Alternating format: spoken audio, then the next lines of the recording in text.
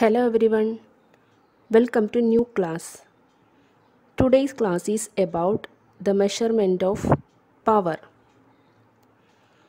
For measuring the total power supplied to a three-phase load, the following methods are applied.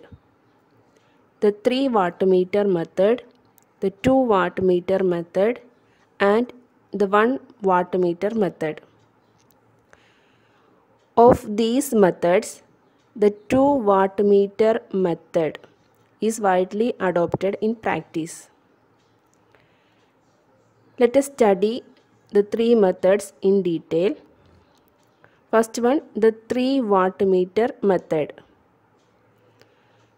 So here this method makes use of 3 wattmeters, one included in each phase.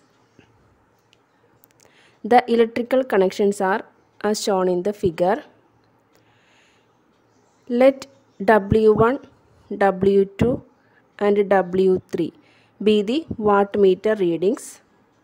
Then the total power will be equal to W1 plus W2 plus W3. Next method is the 2 wattmeter method. Power in a three-phase system with balanced or unbalanced load can be measured by using 2 wattmeters. The algebraic sum of the 2 wattmeters readily gives the three-phase power, and it can be proved as follows. Consider a three-phase star-connected balanced load supplied from a three-phase supply system. Let 2 wattmeters W1 and W2 are used to measure the power supplied to the load. Let IR, IY and IB be the RMS values of the currents in the lines. Let VRY, VBR, VBY be the voltages across the lines. The wattmeter has one current coil and a pressure coil. So here the 2 wattmeters are connected like this. So we can draw the phasor diagram like this. That is, the first wattmeter is across R and Y. So this is the resultant voltage, and the second wattmeter is across B and Y. So we can draw the resultant of B and Y like this, because there is a connection in the Y line. So we can draw the phasor diagram like this. Current through the current coil of wattmeter W1 is IR. Voltage across the pressure coil of wattmeter W1 is VRY. Similarly, the current through the current coil of wattmeter W2 is IB, and voltage across the pressure coil of wattmeter W2 is VBY. Here VR, VY and VB are at 120 degree apart. Similarly, IR, IY and IB are at an angle phi from the phase voltages. So the resultant of VR and VY is VRY, and resultant of VB and VY is VBY. And here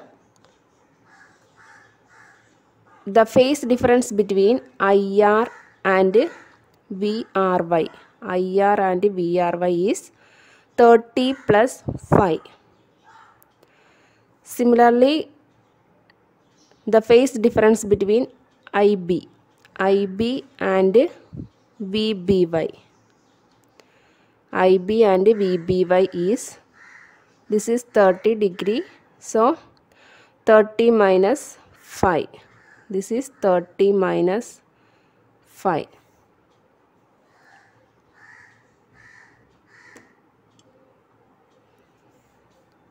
So the reading of wattmeter W1 will be equal to IR into VRY into cos 30 plus 5, where IR is equal to IL, the line current.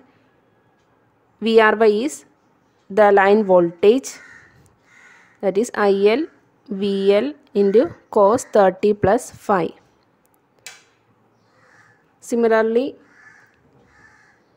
the reading of wattmeter W2 is equal to IB into VBY into cos 30 minus 5, that is equal to IL VL into cos 30 minus 5. We can prove that the algebraic sum of the two wattmeters gives the three-phase power.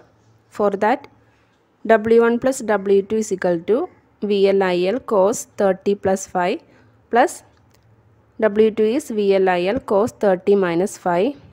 Taking VL into IL outside, cos 30 plus 5 plus cos 30 minus 5.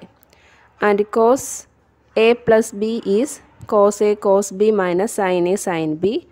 And cos A minus B is cos A cos B plus sin A sin B. In that manner, we can write cos 30 into cos 5 minus sin 30 into sin 5 plus cos 30 into cos 5 plus sin 30 into sin 5. And solving this, we get 2 cos 30 into cos 5, because here sin 30 into sin 5 is cancelled. And we get VLIL into 2 cos 30 is root 3 by 2. So W1 plus W2 is equal to root 3 VLIL cos 5. That is the total power input to a balanced load. That is, the sum of the reading indicated by the two wattmeters is equal to the total power drawn by a three-phase balanced load. Now, to find the angle phi, W1 minus W2 is equal to VLIL sin phi. In this method, that is, when W1 minus W2 is taken, this cos 30 plus 5 will, cos 30 into cos 5 will be cancelled, and we will get sin phi. Now divide W1 minus W2 by W1 plus W2, and we get VLIL sin phi divided by root 3 VLIL cos phi, that is equal to 1 by root 3 tan phi. From this, we can write tan phi is equal to root 3 into W1 minus W2 divided by W1 plus W2. And from this, we can find the power factor. Power factor is equal to cos phi, that is equal to cos of phi is tan inverse of root 3 into W1 minus W2 divided by W1 plus W2.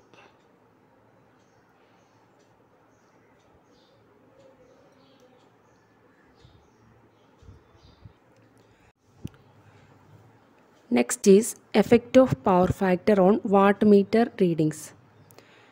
This is the very important portion from this part, that is from the 2 wattmeter method.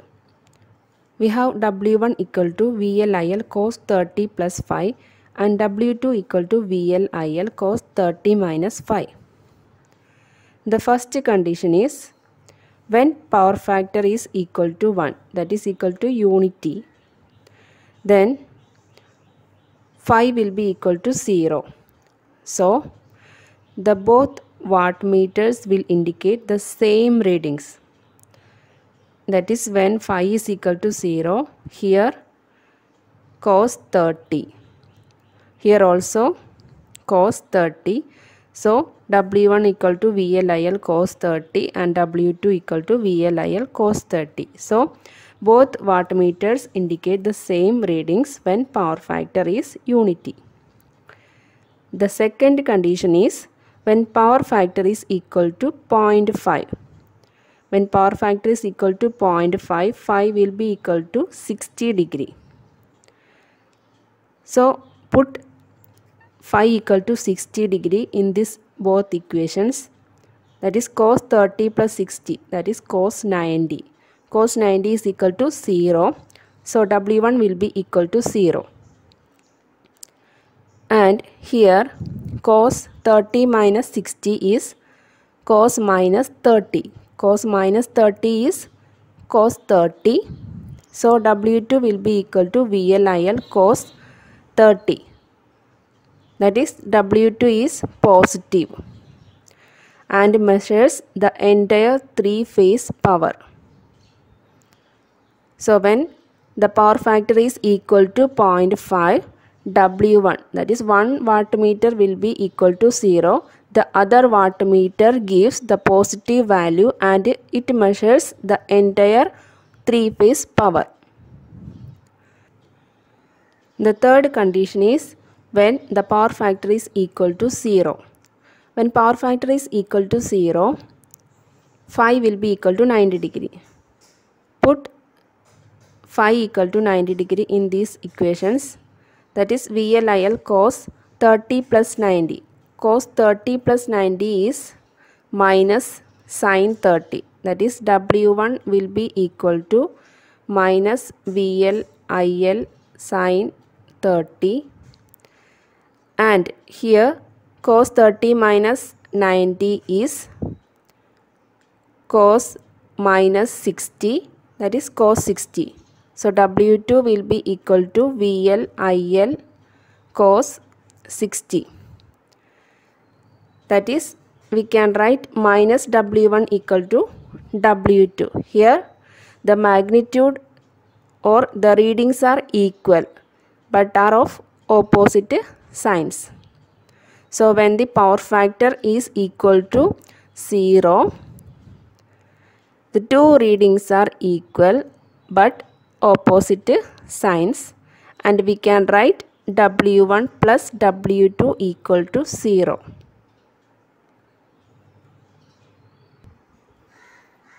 The fourth condition is when the power factor is less than 0.5 but greater than 0. That is, angle phi is between 60 degree and 90 degree. So in that case,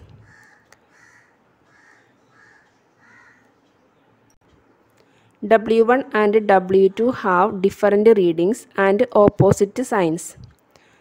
So it is necessary to reverse the connections to either the current or pressure coil in order to measure the power registered by wattmeter W1 or W2, which is reading negative. If wattmeter W1 is negative, then we should reverse the connections of the current or pressure coil of the wattmeter W1.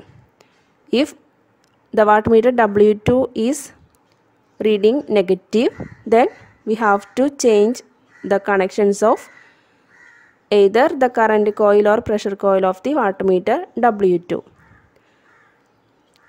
However, the readings thus obtained must be taken as negative while calculating the total power and the power factor.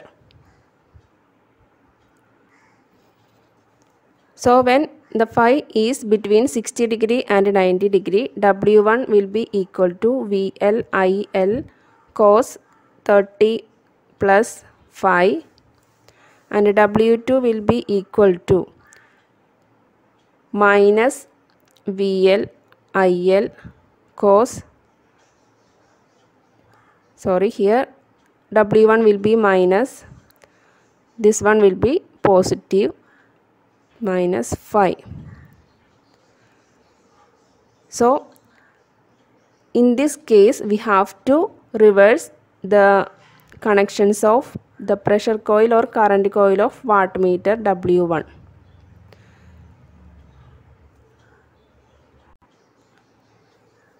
The third method is the 1 wattmeter method. This is the modified version of the 2 wattmeter method. This method uses only 1 wattmeter. The current coil of the wattmeter is in series with one of the lines. There is a changeover switch S,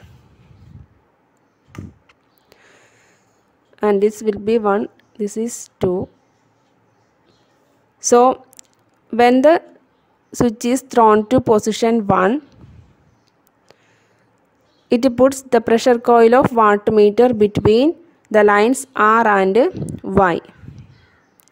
Then one reading W1 is taken. Next, the switch is thrown to position 2. Then the pressure coil is now between the lines R and B. Now the second reading W2 is taken. Then the total power will be equal to W1 plus W2. So these are the 3 wattmeter methods for measuring the 3-phase power. Thank you for watching the class. If you like the classes, please like, share with your friends and subscribe for more classes.